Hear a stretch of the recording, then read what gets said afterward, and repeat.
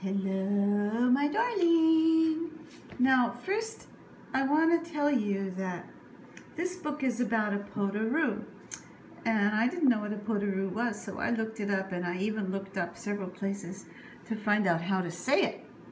But a potoroo is a kind of mouse rodent-looking animal that lives in Australia. And actually, there aren't many of them left, which explains some things in this book. So, my dear, I am going to read this book to you. And the name of this book is called Miss Lily's Fabulous Pink Feather Boa. And it's by Margaret and Kerry Argent. Let's see, it's kind of a tall book, so I have to kind of figure out how to do this. Okay. There we go, there she is, again. She's got something in her ear. Look, it's an earring. That's so cute. All right, here we are. Up north, where the hibiscus flowers were as big as dinner plates, and the trees blossomed with white cockatoos, was Miss Lily's tropical holiday house. When the last potoroo struggled up the steps of the holiday house with her big suitcase, she nearly died of fright. I wonder why. Oh my goodness. She had no idea that Miss Lily was a crocodile, and such a big one.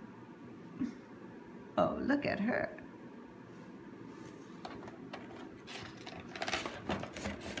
During dinner, the last potoroo kept glancing nervously at Miss Lily's enormous snout, her strong, sharp teeth. She felt much better when Miss Lily said kindly, "I have a very small appetite, and I only eat fish." Later that night, when the other guests went up to bed, Miss Lily asked the last potoroo to have a cup of peppermint tea with her on the veranda.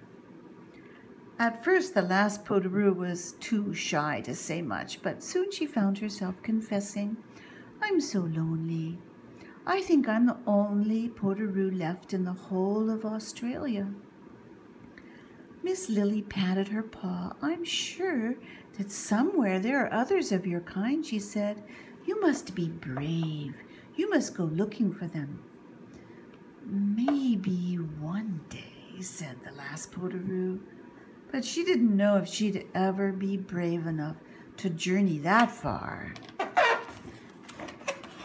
During the day, the guests rode down the long brown river, went for walks in the rainforest, and lazed in the hammocks.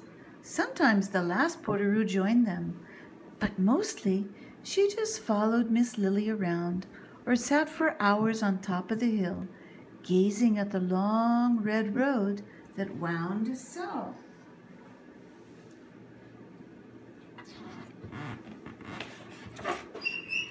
In the evenings, Miss Lily took off her apron, put on her fabulous pink feather boa, and danced the tango.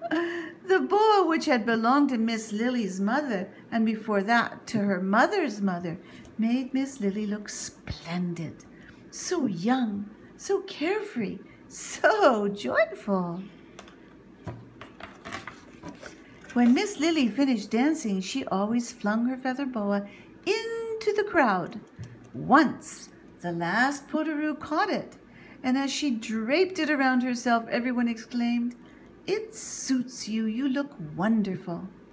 The last potoroo sparkled, feeling for a moment that she could do anything and everything.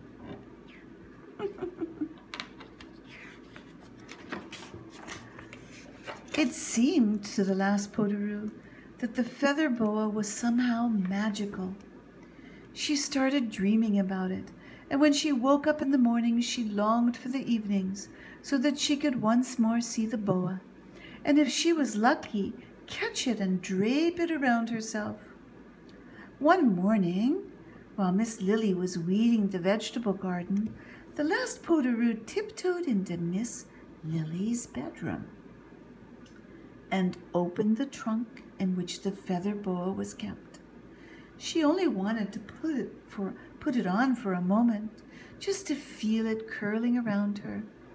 But, as if in a trance, she found herself picking up a pair of scissors from Miss Lily's dressing table and snipping off a piece of the boa. Humming under her breath, the last potoroo folded the feather boa away in the trunk and took the little piece to her own room. Oh, look. She slept for a while, but when she woke up and saw the scrap of boa next to her on the pillow, she was horrified. How could she have done such a thing? And what would Miss Lily say when she found out? But the next time Miss Lily wore the fabulous pink feather boa, she didn't seem to notice anything different about it. Look, but she didn't seem to notice. The last potoroo buried the piece of boa at the bottom of the hill. For nights afterwards, she was plagued with dreams of the boa wiggling out of the soil and dancing up the steps of the holiday house. Oh my goodness. At the end of the month, the guests went home, family after family, until only the last potoroo was left. Goodbye, said Miss Lily. Goodbye, said the last potoroo, struggling down the steps with her big suitcase. She didn't want to go home. She wished she could stay longer, perhaps as Miss Lily's helper. Wait, said Miss Lily. The last potoroo turned around, beaming. This is for you, said Miss Lily, and she gave the last potoroo her fabulous pink feather boa. Oh, said the last potoroo, thank you. She wrapped the boa around her body, around and around and around. As she did so, her eyes shone, her fur was gleaming, and she felt that she could do anything and everything. But suddenly, her joy evaporated. I can't take this, she whispered. I did something dreadful. I wanted the boa so much that I stole a bit of it. I know, said Miss Lily softly. They hugged each other hard. I hope she finds what she's looking for, said Miss Lily, as she watched the last potoroo disappear along the red road that wound south. In the months that followed, Miss Lily often thought about the last potoroo. One afternoon, she received a postcard. It said, Dear Miss Lily, I can't wait to tell you my news. See you next Sunday, and please make a booking for 10. Your good friend, no longer the last potoroo. And she taped to the postcard 2 tiny pink feathers. Oh my goodness. Very early the next Sunday, no longer the last potoroo and her new friends tiptoed through the gate of the holiday house and up the steps to surprise Miss Lily. Look, she found other potoroos, and she's no longer the last one. With the biggest hug ever. And ever. And that's the end of this book.